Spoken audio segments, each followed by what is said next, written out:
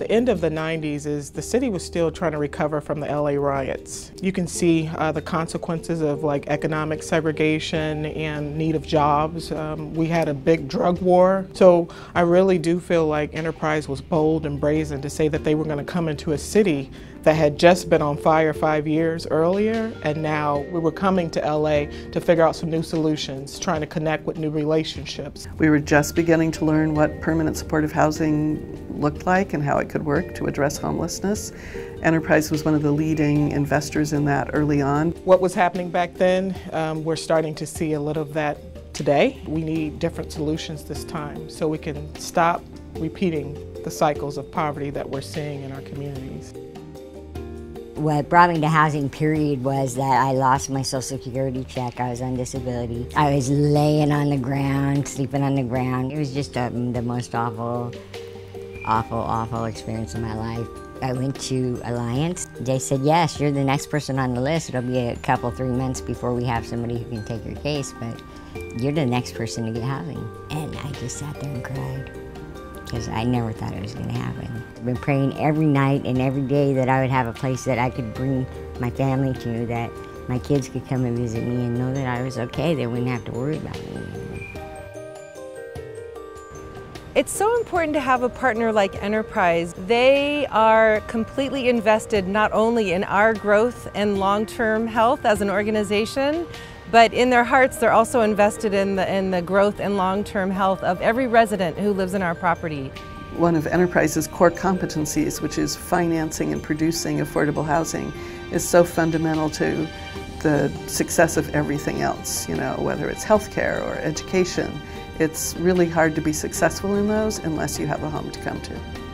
Home means really a base of family. Without home, you can't create the family. Oh, but I don't want to leave this area because of this, you know, I can't buy a house. I can't afford to rent a better place. That's why I am very happy when I got this apartment. Wow, big difference, really. My favorite part of living here is going to the library. There's also a basketball court. You can play in the park. We're a lot more closer to the things we want to do. The great thing about Enterprise Southern California is we have the national team behind us that is full of experts that bring nationwide know-how on policy, capacity building, and capital. And what we do is lift out best practices, put on an LA lens, and replicate so that we can carry those programs to scale and have some deep impact in the regions that we work. Enterprise at the local level has been, the name says it itself, they're a partner. They become our technical sounding board, our processing sound board, to make sure that we're in touch not only with what's going on at the national level, the state level, but the local level. And because we are partners with them, as we walk into the door together on key issues, there's a sense of strength, there's a sense of unity, and a sense of understanding the key issues so that when we articulate a position, it's well vetted and well received. So my parents immigrated here thinking ahead to when they would create a family, which is now my brother and I, to give us better and bigger opportunities that weren't available back in their home country. And being fortunate enough to live here, even though we don't have family members here in the United States, this building has become a family. Even though we've lacked certain resources, we've been helped by many nonprofit organizations. And seeing the impact it's had on my family, on my parents, and on other families, really has pushed me to continue this movement. I want to be a business major and I want to focus on nonprofits.